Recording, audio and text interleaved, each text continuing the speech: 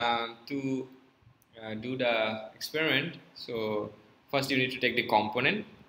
I think all of you know how to do it now, so I'm not going much in detail. I'll directly go to the this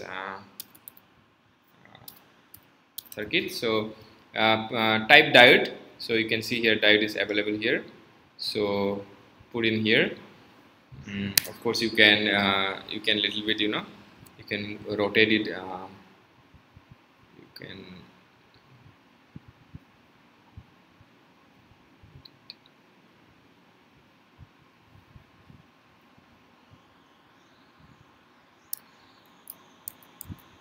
so you can put it in this direction, right? And then you can put a resistor here, RES. Again, as I mentioned, you need to take as you need to take 200 ohm resistance. So take 200 ohm resistance, 200 ohms. Now again take a voltage source.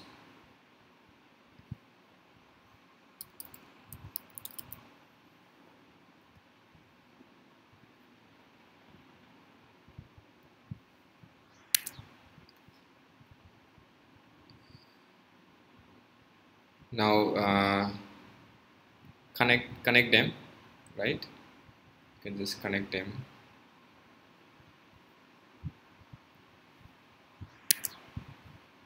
Again then connect the ground, right?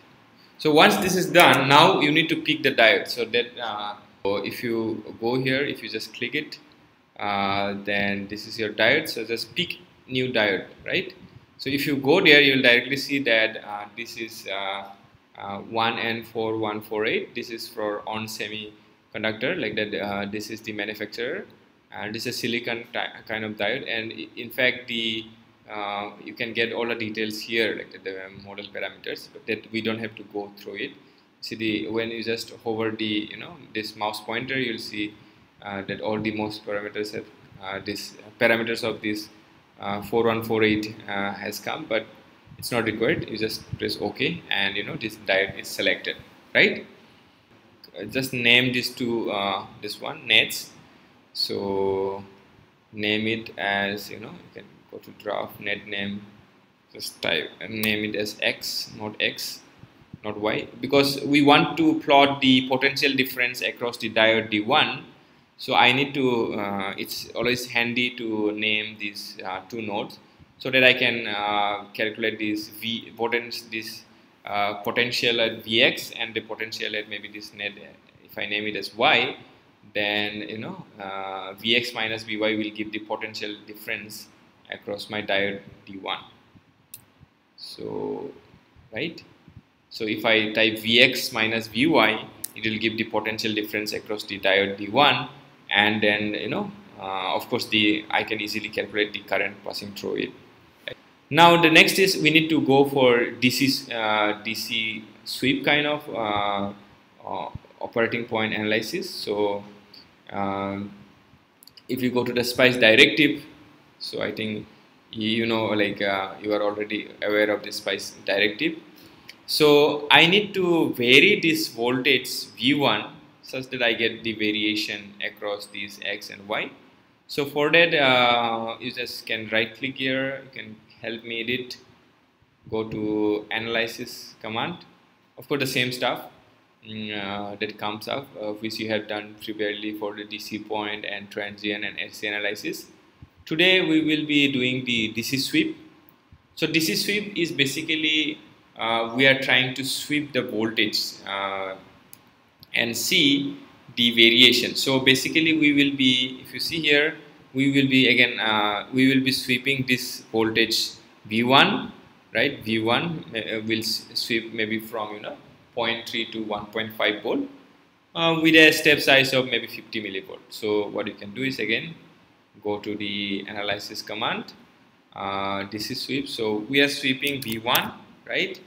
And we want to sweep it linearly, basically linear, and then we want to go from 0.3 volt and stop maybe 1.5 5 volt, right? And maybe increment we can take 0.05. I think that should be good enough. Or let's even start with some smaller voltage, 0.2. Then press OK. So once you press OK, you have this command or the spice directive, and you can just place it in the schematic.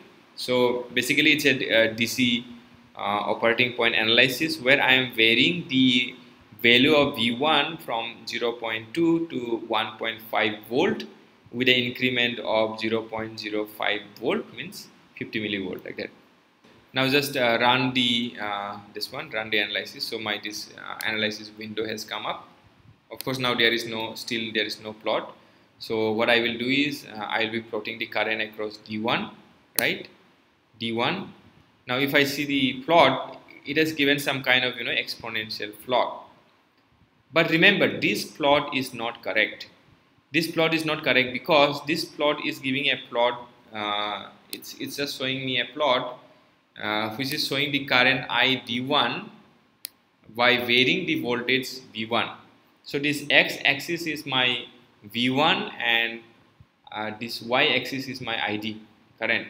So y-axis is correct because I want the current through this ID1, but x-axis is not the correct because I don't want the potential difference across this one. I want the potential difference across the diode, right? I want Vx minus Vy, this potential difference across the diode. Then it will give you the exact characteristics, right?